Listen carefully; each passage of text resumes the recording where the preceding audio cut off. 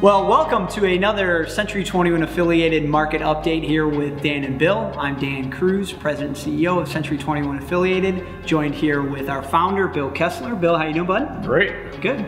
Well, this is our first market update of 2015, so we just want to give a little quick recap, and then we'll spend a little time talking about what the future holds for the real estate market here. First of all, we just want to send out a congratulations to all of the Century 21 affiliated agents throughout the system for a spectacular, outstanding, awesome 2014. Unbelievable. We just got back from Washington, D.C., where we had the global conference. It was a fantastic 3 days of education, information, networking, but most importantly, our agents, the agents of Century 21 affiliated, got recognized as being the #1 Century 21 in the world in 2014, with over 11,500 closed transactions over this last year. So it was just a great year, and we wanted to say congratulations and thanks for the hard work. And a special shout out to Mary Schultz, who this year was elected by her peers to the Century 21 Hall of Fame for agents. And this is an honor that was only bestowed on 2 agents in the entire world out of 101,000 agents. And we're incredibly proud of her, and it is really special. Yeah, it was a fantastic evening there in DC when she got awarded and went on stage, and we're very proud of you, Mary, and congratulations for all the years of hard work and success out there. Right. So let's also talk a little bit about the marketplace. Spring this year, or I should say the end of winter this year, has been interesting. January, February, and now into March certainly has been cold throughout all of our marketplaces. And the market has kind of been up and down, maybe normal, not so normal on certain sides. But, you know, Bill, what have you seen so far? And then we'll talk a little bit about what we think the next couple months look like. First of all, Dan and Bill are the same people as last year. Dan has glasses and I have hair. How that happened, I have no idea. We're really not that different. Same personalities, same people. And a cold winter did really make a difference. It did. I was lucky enough to spend some of it in Mexico, so I didn't have the pangs that our buyers and sellers and agents had here. The marketplace in general was off about 2–3% January this year versus last year, but the good news was because of our expansion and agents and everything, we actually were up 16%, which is remarkable, I think. It was fantastic. The market in general, almost every office that we talk to says the same thing, which is, wow, multiple offers, the buyers are out there. We talk to people who man the internet leads. They say it's the busiest they've ever been in the 4 years we've been doing this. So the interest, the desire, and the demand is there.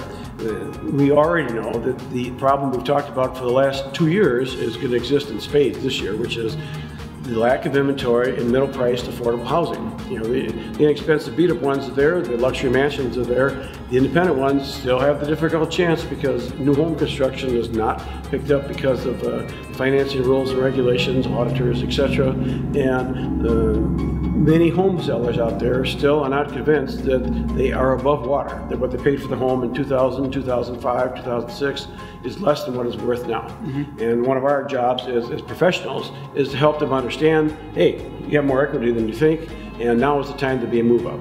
And some of our agents have really worked their sphere. I've talked to several that said, yes, this is the year of the move-up buyer, finally. We've not had a move-up buyer for almost a decade, and it's starting to happen. And if it gets momentum, and that's up to you and up to us to do that, we're going to have incredible, spectacular 2015. Well, the 2 things I'll add on to that is, one, you're absolutely right. We're seeing buyer activity out there. Buyers want to purchase, rates are still low. There's a lot of activity, but we still see that lack of listing inventory. And one of the things we've talked about the last couple of years is the shrinking inventory of REO listings out there. And that certainly is true right now in 2015. So we do have to tell the story. We have to go out there and tell the general public, hey, now's a great time to list. There's high demand, the inventory is not out there. Let's get your home on the market because it's gonna relate to good things happening in the spring. So I think one of the biggest challenges we throw out there, and if we all kind of join this and move forward with it, is if we get more listing inventory right now in the months of March and April, it's gonna mean a really good May, a really good June, a really good July. One caveat to all this is that in every market, whether it's a political thing or an economic thing, there's always what are called red herrings. Red herring is like an idiom for fears that really don't have anything to do with the central premise. And this year's red herring, if you will, is the third-party companies, Zillow, Trulia, Realtor, what's happening with them.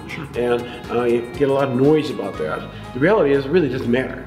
They're all going to figure out how to get our listings on them. We're all going to get our leads in the same way, and hopefully competition will be even better. So I would suggest to our agents, to everybody, just ignore that stuff and go work with the buyers and sellers. Yeah, and the internet activity that's out there will continue to progress. People are going to be searching online, and quite frankly, it doesn't matter if they're searching Realtor.com, Century21.com, or our website. Buyers are getting out there, and we'll get in touch with them, we'll connect with them, and we'll route those leads. So I think you make a good point. Don't get caught up in that mess. We certainly will attack those leads as they come through. I wouldn't get overly concerned about it. Today we got another excellent job report. The national unemployment rate's down to 5.5, which is the lowest it's been since 2008 when the recession started. Yep. And that means there's confidence in the economy. The Standard & Poor's index, Dow Jones index are all-time highs. So there's confidence in American companies, the American work ethic, and that means people will be buying homes. Yep. And one of the ways it's translating is that one of the fears was that this generation, the millennium generation, would not be as into buying homes as were their parents, their grandparents, their older brothers and sisters. Well, we're finding out that they are. And now it's just a late discovery because it took them a while to have solid jobs and careers.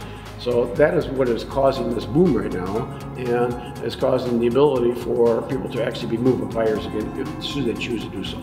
Well, it's interesting. We said, we talked about this, even you and I a couple of years ago, that trend was going to happen. It was just a matter of timing. Well, that timing is now, right. And really all signs point to some good market trends ahead. So I know we went long today, but it was the first recap that we've been able to do since the beginning of 2015. So thank you guys all for watching.